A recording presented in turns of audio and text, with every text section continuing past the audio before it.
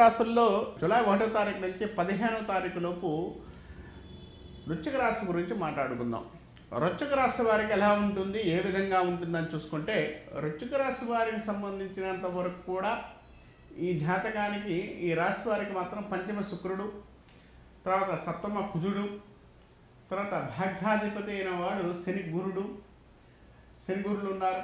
తర్వాత భాగ్యంలో దశమలో కేతు ఉన్నాడు. ఇది ఉండడం వల్ల, ఈ కేతు అనేవాడు దశమలో ఉండడం వల్ల వృత్తిపర విషయాల్లో కొంత అప్ అండ్ డౌన్స్ ఉండే అవకాశం కలిగి ఉంటారు. అంటే ఏదైతే మీరు చేస్తున్న ప్రొఫెషన్స్ ఏదైతే ఉన్నాయో ఆ ప్రొఫెషన్లో ఏదో విధంగా చికాకులు ఉండే అవకాశం కలిగి ఉంటారు, అప్ అండ్ డౌన్స్ ఉండే అవకాశం కలిగి ఉంటారు. ప్రొఫెషన్ పరంగా అప్ అండ్ డౌన్స్తో పాటు వృత్తిపరంగా ఎక్కడా క్లారిటీ అయితే ఉండదు అని చెప్పచ్చు.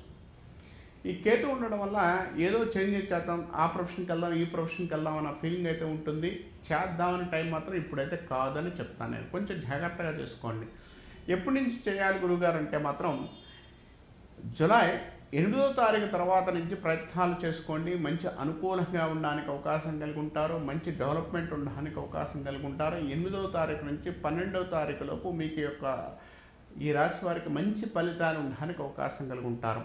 మళ్ళీ 14, 15వ తారీఖులో మాత్రం ఏ ప్రయత్నాలు చేయకపోవడం మంచిది. ఎందుకంటే ఆ టైంలో వీరికి సంబంధించిన గోచారరీత్యా గ్రహస్థితులు బాగాలేవు కాబట్టి ఈ టైం మాత్రం కొంచెం ఇబ్బంది కలిగించడానికి అవకాశం కలిగి ఉంటారు.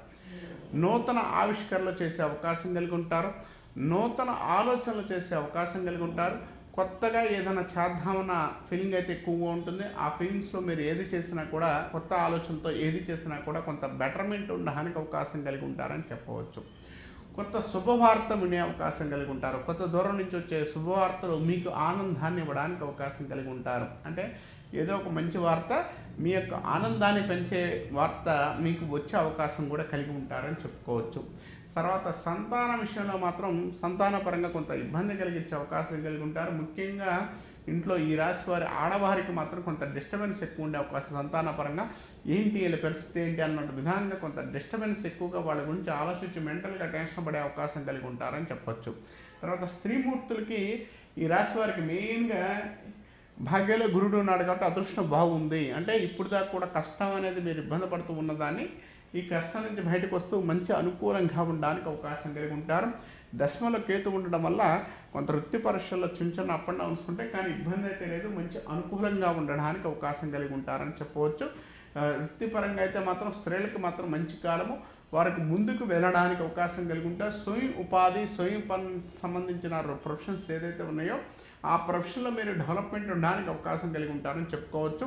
తర్వాత స్థిరాస్తుల విషయాల్లో మంచి అనుకూలంగా ఉండడానికి అవకాశం కలిగి ఉంటారు. స్థిరాస్తుల విషయాల్లో ప్రయత్నాలు చేసుకుంటే మంచి బెటర్మెంట్ ఉండడానికి అవకాశం కలిగి ఉంటారని చెప్పవచ్చు.